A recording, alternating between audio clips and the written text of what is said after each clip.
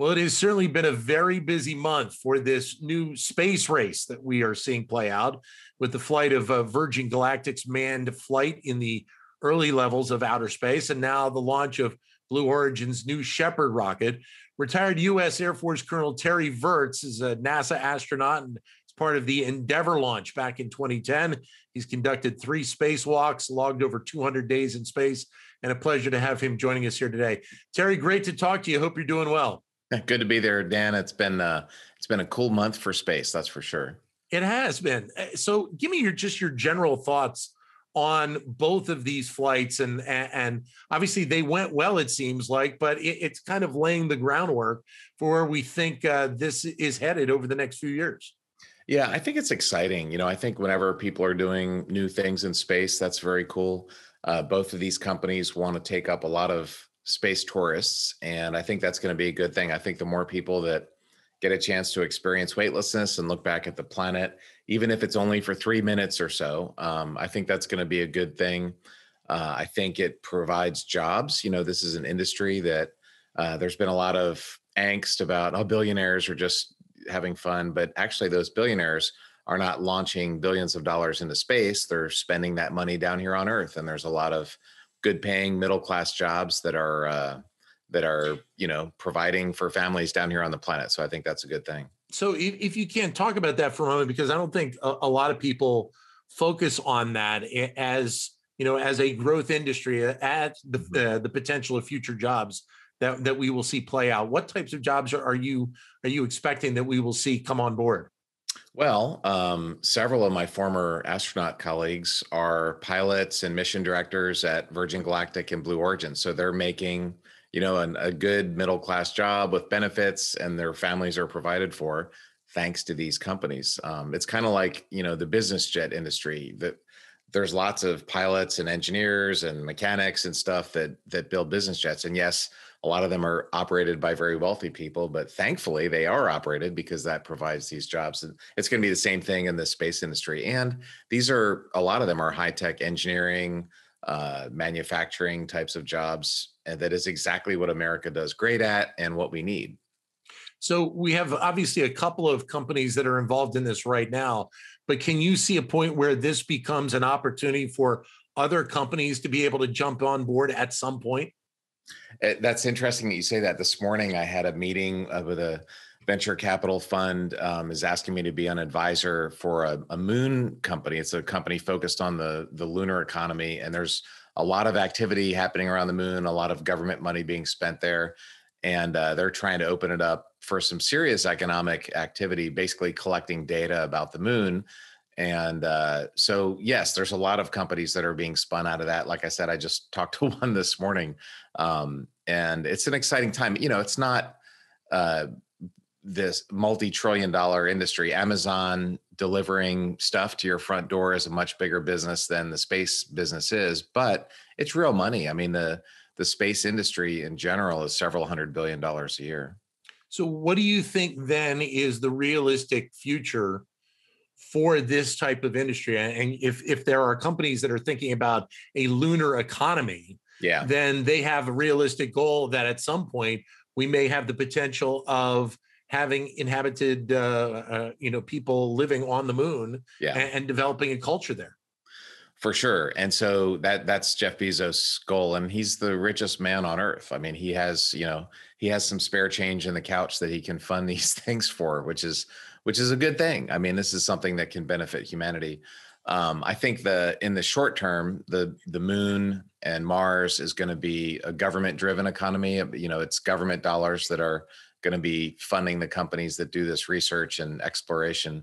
In the long term, there could be minerals that you could mine, and that would be probably one of the most obvious, low-hanging. It's not a low-hanging fruit; it's a very high-hanging fruit. But that would be what, where companies could benefit from, would be from mining. And then, of course, in Earth orbit, there's telecommunications, there's observation, there's some real practical things. I mean, the reason we're having this conversation right now is because we have satellites that can do communication. So, but that's more of an Earth orbit, traditional space economy. So how much then will NASA be involved in that entire process in the years ahead? Well, for the lunar economy, NASA will be very involved. There's also some military money being spent to, make sure that we can get to and from the moon safely. But I don't think that's going to be as big as NASA's budget for going to the moon will probably be the main driver.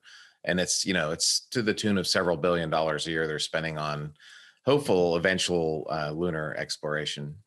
I think the interesting thing about the Blue Origin flight was not only the fact that Jeff Bezos was on it, but also the other passengers that were on it. 82-year-old Wally Funk, who I understand was really at the outset of the space race, Yeah. back in the 60s, and didn't get the chance to be a part Right. of flight then. And then obviously also the 18-year-old Oliver Damon. So we're seeing both ends of the potential passenger spectrum here. And the Bezos brothers, I think they were the first ever brothers to fly on a spaceship together. So it was like all four passengers were a first, the oldest, the youngest, and the first ever brothers. And there's going to be lots of these stories to come in the future. And I think it's a good thing. And, the cost, Virgin Galactic is advertised at 250,000. Bezos hasn't set his price yet, but it'll probably be, roughly in the same thing. So I don't have an extra 250,000 laying around, but being a radio man, I'm sure you do. But no. Thank you, though. Yeah. But if you live in America or Western Europe or Japan, and you have a good middle class job, you could save up a couple $100,000. That is in the realm of possibility. And so this opens up the chance to get to space, even if it is only for a few minutes, for millions of people, not for billions of people, but for millions of people. So I think it's a good positive development. That was going to be my next question anyway, is just from the pricing component. Yeah. Right now, it's not realistic for a lot of the public. Right. But I guess the question is, can we get it to a point where it becomes a little bit more realistic? And what would that time frame look like at this point? They might be able to get it down to five figures. It's never gonna be the cost of an airline. It's just, you have to go a lot faster than an airline, and energy costs money, I think anyway. But so it's always going to be an expensive trip, and it's, and if you want to get into orbit, it's, add 2 zeros onto the cost of that trip. But, getting into orbit is a much different thing. And the other thing to think about too is the risk. These things are not super dangerous. I think the Blue Origin rocket, New Shepard, has launched, I think 15, 16 times. And so they have some experience under their belt, but there will be accidents as you fly into space. And that's something that people just need to be aware of. But realistically, I think the two are slightly different in terms of mindset. You mentioned about with Jeff Bezos, the mindset probably is to try and go to the moon at some point. Yeah. I get the sense with Virgin Galactic, the focus may be more on a different type of travel here around the planet, thinking about going from New York to China, going over the polar ice cap and doing it in a much shorter time than it would be with the other types of flights you would take. They're very different companies. Virgin Galactic is a space tourism company. They built this vehicle specifically to go up a few minutes in space and come right back down. And it's piloted. There's 2 pilots up front flying the thing, which I really like. As a test pilot myself, I really like that. The Bezos capsule is 100% automated. All that you have to do is unstrap yourself, float around, and then get back in the seat and strap yourself in. Those are the 2 tasks. And so they're very different philosophies. Also, Virgin has Virgin Orbit, which uses a similar launcher to launch small rockets into orbit.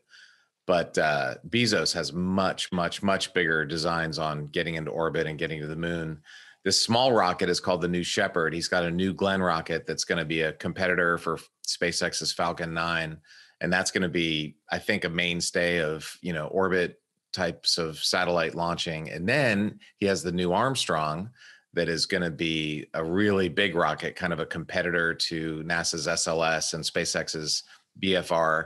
And so Bezos has very big designs. He's just about 10 years behind Elon. He's really trailing, but in the long run, he does have some plans. Well, we hadn't talked about SpaceX, so let's touch on it here in the last couple of minutes we have, is that obviously the SpaceX had kind of been at the forefront of a lot of this over the last several years. So Where do you think they are right now? And is this going to be somewhat of a I don't want to say level playing field, but a playing field where all three can benefit in the years ahead? So it's interesting. I have a book that just came out, How to Astronaut, and I actually added a chapter in the end because of this competition going on and things to know if you're ever going to be a space tourist. But when it comes to what Elon Musk is doing and what Bezos is doing, ironically, are kind of similar. They're both starting with smaller rockets. Then they're going to have a mid-size launch into orbit. And then they want to make a really big rocket, the kind of thing that you need if you want to go to the moon or Mars. So they're actually doing a similar thing. And believe it or not, Blue Origin was the first company to land a rocket vertically. They did it shortly before SpaceX does it, but now SpaceX does it constantly on these orbital missions.